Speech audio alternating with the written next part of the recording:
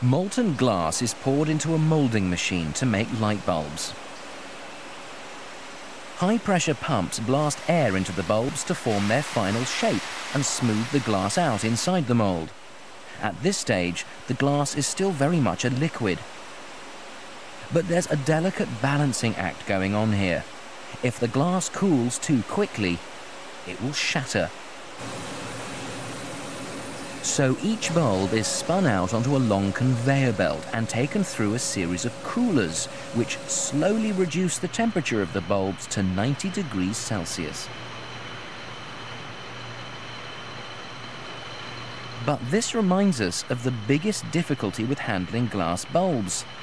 They smash really easily. So why doesn't all this rough handling shatter the bulbs? Philips have devised a series of crude but effective techniques for making sure this doesn't happen. Firstly, a shaky conveyor belt. Okay, it sounds crazy, but this vibration machine singles out the bulbs and picks out the weak bulbs from the buff bulbs. If they're too weak and crack as a result of the movement, they drop down under the conveyor belt. It's like evolution. Only the strong survive. Those that don't go straight back into the furnace as cullet. It's a cycle that produces 50,000 glass bulbs an hour. That's 15 every second.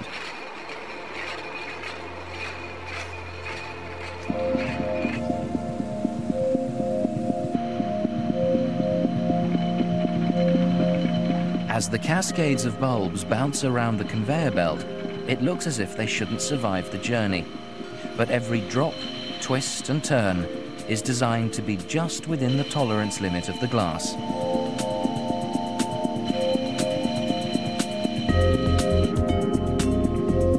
But they don't just make standard light bulbs here. This factory produces 300 different kinds of bulb. The production of a fluorescent tube involves a very different procedure. Molten glass is dragged straight out of the kiln and spun into one long tube on a 50-meter conveyor belt. These are then cut down to size and heat blasted at each end.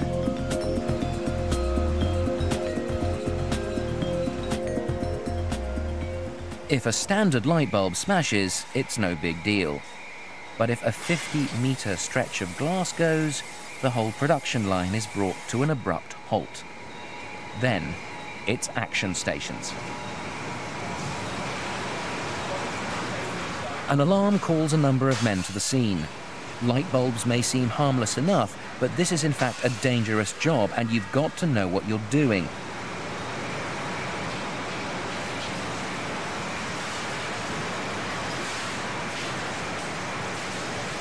Stanislav Pogodzinski enters the furnace.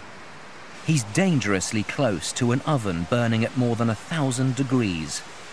He has only a split second to grab some molten glass and get out of there.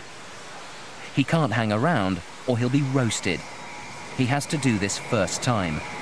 He drags the glass as it begins cooling onto the beginning of the conveyor belt and hopes it takes. At this stage, the glass is very volatile. At any moment, it could explode. These glass makers are all highly skilled, and soon they've got the production line up and running again.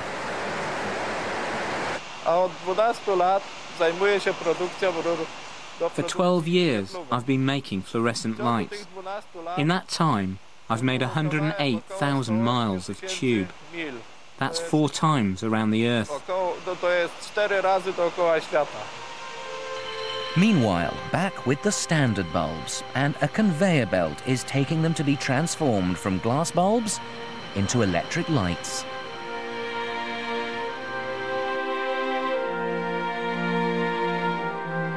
A modern city at night is such an exciting, magical sight. But as we shall see, all this amazing light comes down to some glass, a little metal, a dollop of gas, and one relatively simple chemical reaction.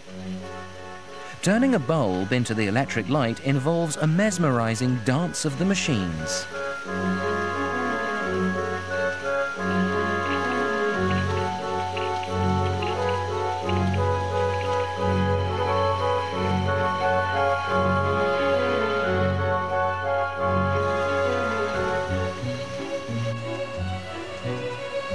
This elegant, beautifully choreographed industrial process brings together the glass stem, the leading wires, and the holding wires.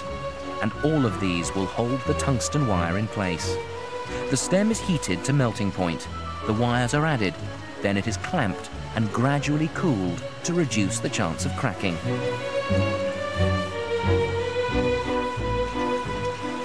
Now the stem can be married to the bulb. All that's needed is the tungsten filament itself. Tungsten is the only metal capable of producing light continuously. Any other metal withers after minutes, or at best a few hours. And astonishingly, it's not changed as the main ingredient of the light bulb since Thomas Edison perfected its potential more than 120 years ago. The filament in the light bulb is made of wire. When stretched, it's a metre long. People don't realise how many machines and complex processes are needed to make it.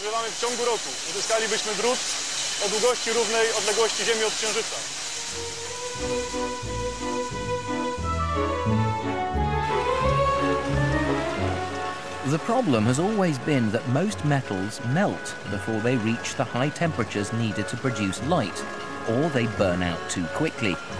But not tungsten. Tungsten shines white when heated at 1300 degrees Celsius. The problem with tungsten, however, is if it's anywhere near oxygen, it won't work. This is why the bulb is crucial. It keeps it in a vacuum. And just to make sure that the tungsten continues to shine brightly, it's dipped in gether, a chemical that will burn off any remaining oxygen inside the bulb at the moment it's first lit.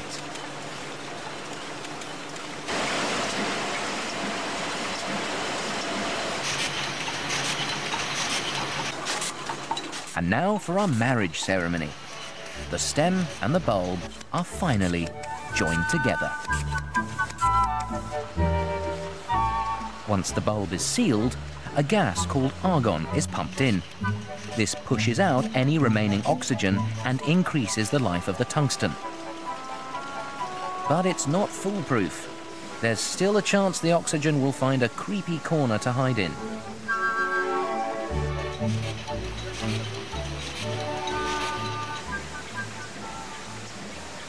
The bulbs still have no fitting, however, so it's time to fit the metal base of the bulb, known as the cap. Just before the bulb is lit for the first time, the cap is fixed and welded to the lamp, and the contacts are soldered on. If the process has worked, there will be a puff of smoke from the gether, and the bulb will be oxygen-free.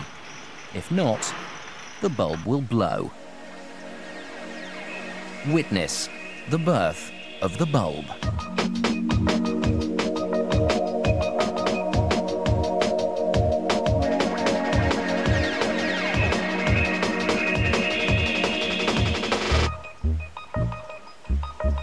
Factory manager Grzegorz Lizincik prowls the plant listening to the song of all the machines at work.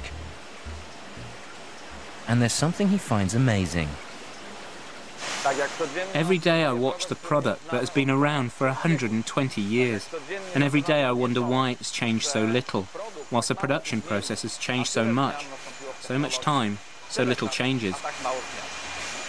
But change is on the way. For all its brilliance, the conventional light bulb is, by today's standards, very inefficient. It's an energy-sucking device that converts just 5% of electricity into light. The remaining 95% of the energy is wasted heat and infrared light. Other kinds of bulb are being designed to be far more efficient. Fluorescent bulbs last 20 times longer and give off 75% more light.